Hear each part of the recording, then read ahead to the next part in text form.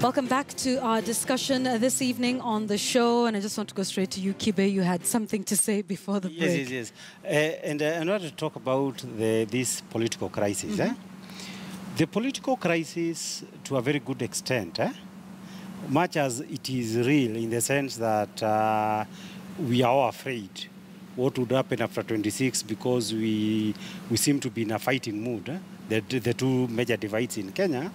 It is also important to remember that this is the first time that you are having a contestant for power effectively getting into a behavior that amounts to repudiation of the legitimacy of elections as the only route to be able to get power. Because at the end of the day, when you hear people saying, let's talk, let's do this, what is at stake is really the power that the Constitution of Kenya gives to Mwananchi to decide the two of you would want to govern Kenya. Half of us, as the Constitution provides, decide who that person is going to be. So that in Kenya also, the crisis also needs to be defined that it is not a genuine one. It is a triggered crisis by just pulling out and saying the mechanism that is provided by the Constitution to resolve this issue, we are not going to use that mechanism anymore. And that's why now you are in a difficulty, because how do you resolve this dispute? And therefore, even as we go forward to say how are we going to resolve this problem, it is also important to remember that why do we have, because originally you had pro-democracy movement. This NASA now is taking the shoes of an anti-democracy movement. Actually, because how so? In the sense that when you set out to say we can solve the issue of governance not through elections, but without elections, there's a big problem. Again, this is not true. I mean, and again, this is where if we get stuck into in the narratives being portrayed by these two sides, we lose the point. You know, the fact is, if you look at the content of what NASA is saying, it's not a repudiation of elections. What they're saying is we want a credible election. So they're not saying we don't like elections. You know, and I think we need to be honest about that. You know, and so they're saying, let's talk about how we can get to a point where we've got a credible election. That's why all this talk I hear, Nusumkate, I think that's a fiction. All that is really just fiction. I agree with it's a truth. This is what they say. This is what their irreducible minimums are about. This is what they want to talk about. You know, and I'm not saying that they are themselves blameless. And I agree to you with you that I think that NASA have also sort of kind of pushed this beyond what I would consider reasonable. I mean, I think the IBC did do some rather credible steps or go some way towards trying to address the things that they had put in as their irreducible minimums. And I think there needs to be acknowledgement of that. Okay. But that doesn't, I think, obviate the need for us to sit down. And I think this discussion should not just be between the two people. The stakeholders are the people of Kenya. All right. And I think the mistake we have done and we have kept doing is we have always left it to the politicians. In the IPPG talks of '97, that it became just the guys in parliament talking. And deciding on who IEBC would run. again last year, 2016, it's just parliamentarians and politicians talking. We need to get away from that and have a real national discussion about the sort of system we want. Let me comment briefly on what Kibia said. Is it a triggered crisis? Well, is it not genuine? It's a genuine crisis. It's not a triggered crisis. But time and again, and I've watched especially the other side make very, very sad comments that are not backed by history to the person of Odinga, or the Odinga family for that matter, that all that they are interested in is political power. I mean, our history speaks and challenges that very substantially. At independence, Jaramogi Oginga Odinga had the opportunity of forming the government. He refused. In fact, he started a slogan, and Uhuru na Kenyatta. This is documented in our history.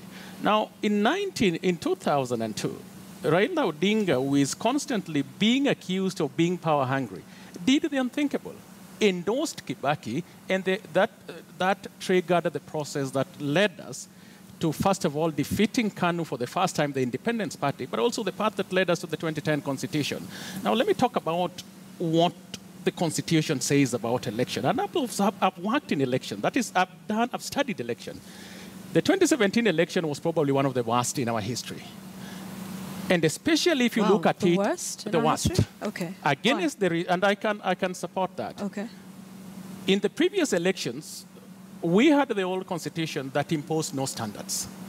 In the 2010 constitution, one of the reasons why it has been hailed as progressive and transformative is because of what it did on devolution, reconfiguring the state through devolution, elaborate chapters on the Bill of Rights, and elaborate chapters on representation and elections. Now, the Constitution imposes a standard, Article 1, Article 38, and Article 81, that talks about the general principles of voting. My brother, what the Supreme Court did was not to fix an election within 60 days. Far from it. They did that, but they say that that election had to be held in strict conformity. Kibe Mungai here has conveniently avoided that. And so our Jubilee leadership, they constantly forget that what the Supreme Court said was that the election, the fresh election, had to be held in strict conformity with the Constitution and election laws. None other than the chairperson of the Independent Electoral and Boundaries Commission, whose responsibility that vests, has gone and admitted in public that the prevailing conditions cannot guarantee an election, a credible election in strict conformity to the Constitution. That is the key word. The 2010 Constitution shifted elections from quantity elections to quality elections. All right. That is the law. Go ahead. Go ahead. This is your moment. Keep it. You know, let's be honest with ourselves. If the Supreme Court said you hold the elections in accordance with the Constitution, you are two contestants, the main ones. Now, if one side of the contestant says, and the Constitution is already there, you go and define your irreducible minimums to change the terrain, and you say that the Constitution now that the Supreme Court is talking about is not the Constitution that existed 1st of September, but it is the Constitution as defined by yourselves. I think there is an obvious problem in that. As in, the law that was supposed to apply is a Constitution as we knew it on 1st of September, not the one that we knew it after 12th of September when you had these irreducible minimums. But equally importantly is this, that since the Supreme Court, not the Supreme Court, not any candidate has a choice on the issue of the consequences, because these matters are governed by the constitutions. You succeed on one issue, a presidential election was nullified. Now, the NASA people also are not talking about the fact that you effectively got 3 orders. Order number 1, nullifying the election. That has largely been obeyed by Jubilee. They have gone for the election, albeit reluctantly. Number 2, IEBC to conduct the elections. They have started a fight over it. Number 3, yes, but that one, until it is held, you cannot decide, because the only person who decides whether it is in strict conformity with the Constitution, it is not the player. Again, it is the same Supreme Court. And number 3, now they said that it is within 60 days, like Article 143 of the Constitution requires. So that, Yvonne, in my view, it is not available for a person who has gone to court and gotten effectively 3 orders to say you are comfortable with one, but you are not comfortable with these other 2. But finally, is this, that sometimes I think there is a bit of lack of humility in NASA, in the sense that the Constitution as it exists today says that Parliament has a supreme right to make laws. Number 2, it says that all problems of the country, Parliament has a constitutional mandate to deal with them. So that the issue now becomes this. Remember, there was, during the Kibaki years, the 2007, 2012. At that time, ODM had a majority. And you can imagine how that majority was seriously leveraged in order to push for their political agenda. Now, even these elections, they gave a mandate to Jubilee. we cannot start to try to delegitimize that mandate and to criminalize it in a way that now effectively the parliamentary elections was lost, but at the end of the day, it appears like the discussion is not now going to be held where constitutionally it's supposed to be held. Okay, and you're saying outside. Can I just ask this, because much as we all appreciate the fact that we've had some really vibrant and robust debate on the Constitution and this article and what it says and whether it works, that we may somehow have been caught up in the legalese and that sort of conversation rather than, people. Yeah. I would like to start here, actually, because there's been a lot of there's been a lot of legal arguments, but there's a sense in which, our mothers and fathers in the village are saying, it's fine, let's quote Article 143 and 138 all we like, but that we seem to be held hostage to the law as opposed to thinking about the people. I don't know if that makes any sense. It makes perfect sense, and thanks for asking these questions. These are important questions. What has happened in Kenya is this. We are having currently in Kenya, and you had it in 07, and you had it in 2013, and now 2017, what I called a civil war amongst the Nyayo princehood. The Nyayo what does that mean, Kibe? Yes, the Nyayo princehood is a name that I refer. Remember, if you go back to September 2002, you would actually be able to see that the contestants for power in Kenya, from particularly 2007, that is 2007, 2013, and now, are the same people who are members of the Moi cabinet. All of them. Mudavadi, Kalonzo, Uhuru, Ruto, everybody was a member of that cabinet. Now, these are guys who are all looking to inherit the former President Moi. Now, these people are people who believe that for some reasons, they have a divine right to be presidents of Kenya. Not because of any special ability, but as some divine right that were acquired at that time. Now, when we have amended the laws of Kenya, you'd be able to see there is a significant change when you come to the judiciary. The judiciary of 2002 is quite different from the judiciary we have now. In Parliament, the guys who are in Parliament in 2002, completely, I don't think you have more than 10 that you have them today. But what is it that has not changed in Kenya? What has not changed in Kenya is that the same princes of 2002 are the same princes staking for power today. So that in a sense, we have in what we call a political stasis in Kenya. So that in my view, ask you, how do you come out of this? These people will always generate a crisis when it is just a civil war amongst the princehood.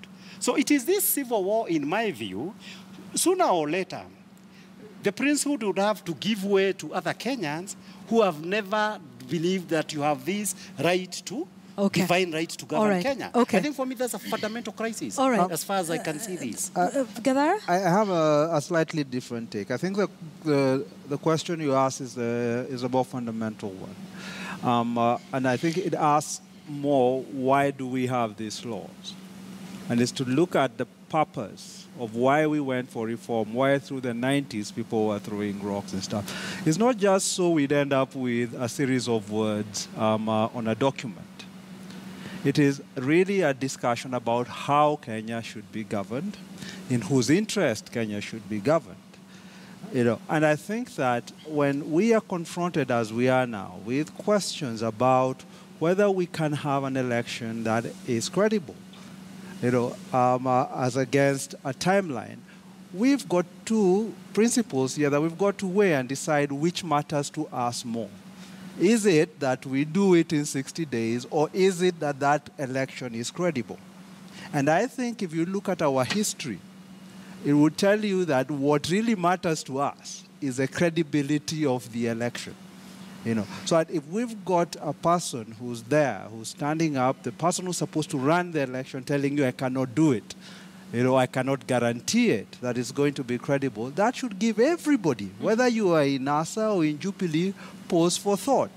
It's not simply about going through the mechanics of doing it. Don't forget, all the governments we've had since '63 have been fundamentally legal, but not necessarily credible or legitimate. It is that legitimacy we are seeking. And for as long as we can utilize the legalisms, and it's a big problem, I think, right now, that most of the discussions we have, as represented here, are being done by lawyers. And they will privilege law. They will privilege the letter of the law. We need historians in these discussions. We need other wider perspectives, people who will tell us why it is we wanted this. And then we can ask, because even the Constitution itself is always a work in progress, should always be renegotiated. People sit and talk about it and discuss, see what works, what doesn't, and stuff. And I think if we kept our eye on the ball and asked what sort of society we want, as opposed to what sort of document, or sort of a legalistic sticking to a set of rules, I think we ask the former questions, then we'd be in a much better place when we are moving forward, and we could have much more helpful and inclusive discussions, rather than ones that sort of keep pushing people away and saying your concerns don't matter because there's an article in the Constitution that says this. All right. Felix? We need historians, and I'll revisit history. In this country, every time we've been in situations like this, it is not the letter of the law that has helped us. And unfortunately, the present situation is lost in the legalese. Lawyers talking about articles and things like that. To an extent that, to a large, it contributes to the stalemate. But look at our history and why the ordinary mwananchi at the end of the day is not interested in the letter of the law, but is interested in solutions that can avert a crisis, such as the crisis that we are facing now. In 1992, it didn't take the legal process to be able to repeal Section 2A, for example. It took a political process, political pressure, and things like that. In 1997, when we were faced with a situation such as this, serious uncertainties, whether we were going to hold the second multi-party elections in 1997, everybody was saying that go to parliament. But it took an outside political settlement that was subsequently entrenched in law through the IPPG model. In 2007, following the unfortunate situation of post-election violence, following that disputed election, people were told to go to court to have the situation resolved, apply the law. It took mediation process that was led by the African Union through Kofi Annan, and it was that mediation process that was subsequently entrenched into the Constitution, the National Accord and Reconciliation Act that Gadara was talking about. And then the process of the 2010 Constitution was not a legal process. It was a political process that accorded us a Constitution for the first time since independence. The problem with the present leadership is that, in all those situations, it required serious leadership and compromise. President Moi had to compromise despite the fact that the old constitution vested in him a lot of powers. President Kibaki made his own compromise. The dangers that we are having with the present situation is that this conversation is inextricably linked to the 2022 elections, to an extent that there are people in Jubilee that cannot see that we have a crisis that we need to resolve without applying the politics of 2022. Okay, I'd like us to start concluding now. Kibe, when we started, you talked about, that there is a crisis. Well, everyone is anxious about, where we are, what will happen in the next 3 days. So what will the 27th of October look like? And do you think that this election that's coming in 3 days will solve the problems? You talked about what NASA is doing being tantamount to treason. You faulted the DPP for being quiet on some of the issues that are happening in the country. So we have an election in 3 days, and then we wake up on the 27th and we're good to go. Essentially, will we have sorted the fundamental issues that we're facing right now? There's only two that are going to be resolved. One is that there would be fidelity to the Constitution and the order of the Supreme Court. as in we are required to do this by the constitutions. By honoring the constitutions, I think to me that is one of the highest calling you can have in a constitutional democracy. The second issue that is going to be resolved, although this is not going to be done perfectly, is that in the face of a determined opposition to repudiate elections as an exclusive mechanism to decide who is going to be the president of Kenya, even elections is held, that would have vindicated the elections, because this is not something rare around the world. In Congo, in South Sudan, in Museveni, these people have been avoiding competitive elections, but it has largely been those who are in power. So we are the converse here, that it is those who are in power who are actually insisting on the legitimacy of elections. But having said all that, this is not to say that we are going to have an elections without NASA. I admitted it. I was the first one to do amongst the lawyers associated with this Jubilee. We might have some kind of a spectacle.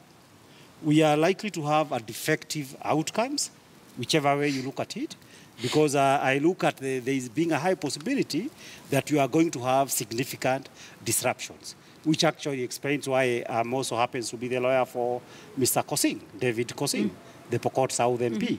But so that that's a real problem that needs to be addressed. Because any elections with Kinau Court and other political minnows will never really be an elections in any genuine sense of it. Because even when I go to vote, which I intend to do, I'll be going to vindicate those two important principles for me. Okay, but you said it'll solve some of the problems and not all. Yes. So how do we solve the other problems? I will not feel like it is a real election. How we solve these are the real problems, thanks for that question, is this. As I said, when you are in a generation, like in football, Messi is the best in his generation. Maradona used to be the best in his generation. I think the time has come just to accept a simple issue, that for the generations of Kina Raila, Kina Uhuru, Kina Mudavadi, you've had situations whereby the best happens to be Uhuru and Ruto. Now, it is really for these people, if you love your country a little bit, I love my country, I've decided to serve it as a constitutional lawyer, okay? I can serve it in other issues, but I don't have to insist. Okay. Now, but yet there's other people who are coming up, and you're saying now that they're there, it won't be a real election. So why should Uhuru Kenyatta participate in what you say won't be a real election? No, because will he have legitimacy? It is obedience to the constitutions. Okay. You see, the questions of legitimacy, when you obey the constitutions, you can only offer yourself. And actually, this question arose the other day before the Judge Chacha. When the question arose that about the interpretation of those high court orders, and we were saying, you see, people misunderstood the case of Kosing, like it is saying, Raila Odinga, you must contest this election. I said, no, far from the truth. The truth is this. 30 seconds. In Kenya, yes, I'm like finishing. to finish. Yeah. The truth of the matter is this, that in Kenya, the people who have mainly told us they want the presidency has been Uhuru and Raila. Okay. So that when you declare an election, it is almost like a requirement, you go and contest for power. So if you exit, you don't want to go and do the elections, then the one who has offered himself to go for the elections, even if he will be competing with minnows, there is some legitimacy. All right. You would have wished the legitimacy is with the two giants, but it will not be. Okay, Felix, we have like less than a minute. Well, with all due respect to my learned colleague, that is a pre-2010 thinking, that hold any election, however shambolic, and call it an election. The 2010, the post-2010 scenario does not allow us to encourage that kind of thinking. Fidelity to the Constitution, I agree, but it has to be an election that is in strict conformity with the Constitution and the election laws. The present situation can be averted. We were in this situation in 2012, when a question arose as to the date of the next election. Under the first election under the 2010 Constitution. The High Court judges then, Lenaola, David Majanja, and Mumbi Ngugi, had the first opportunity to deal with this issue. And despite the fact that the 2010 Constitution had entrenched elections in August, and despite the fact that the practice since 1992 in this country was holding elections in December, they actually made a decision, a ruling that took us to March of. That's how we ended up with an election in March. That decision was affirmed by a 5-bench judges, including Chief Justice David Maraga then. What we need, this is also, there is a best practice. Nigeria was faced with a similar situation in 2015. The chair of the Independent National Electoral Commission of Nigeria, INEC, recognizing that the country was not traded, the biometric cards had not been distributed, and the Boko Haram insurgency was posing menace in the northern states, he made a decision to postpone the elections. The ruling party, PDP, and President Goodluck Jonathan opposed it. They didn't want a postponement because their stronghold was intact. It takes leadership. The situation that we are in requires honest and candid discussion, and I think that is the route that this country should go to. Okay, 27th, what will it look like in a minute? Well, I think whatever happens, whether or not you have talks to postpone the election or you do have the election to go ahead, on 27, we will still have a very divided country. We will still have the very same problems we have now. Elections don't solve problems. People still have to sit down and talk about it. We have for too long ignored the fundamental problems that are there with our polity. And is the solution power sharing, Gadara? Because every time you hear talks, then, you know, Nusum Kate comes in. No, it's not about power sharing. It is very much a discussion of how you form governments that have broad legitimacy. That while you have elections such that the people who lose those elections can sit back and say, we lost them fairly. You know, and I think that is a discussion we need to have. I think fundamentally we need to have discussions about how we reform the colonial state that continues till today in the various laws we have, when we're talking the break about the penal code, etc. You know, how we fix that, because that is at the root of why we have the problems we have today. You know, so 27th, whether or not we have an election, whether or not it's credible, our problems continue. You know, and let's actually start focusing more, I think, on Kenyans rather than on our politicians. You know, let's ask what works for us. You know, not just in a myopic sort of short-term thing, but in the longer term. And I think in the longer term, we would all agree that our history has shown that when significant proportions of our population feel that they are removed and marginalized, whether it's from power or from access to resources, etc., we have problems. We have continuing problems. And I think our history shows that it has been a fight throughout to try and include rather than exclude. All right. And that's what we should be more, I think, focusing on. Okay, thank you. Patrick Gadara, Felix Orr, Kibe Mungai. An interesting conversation and some interesting thoughts. That's our discussion for tonight. The hashtag is CheckPoint. You can continue to have the conversation there, as we must, with just 3 days to go to the repeat presidential poll. We take a break. We'll be back with the day's sports news. My take is also coming up next.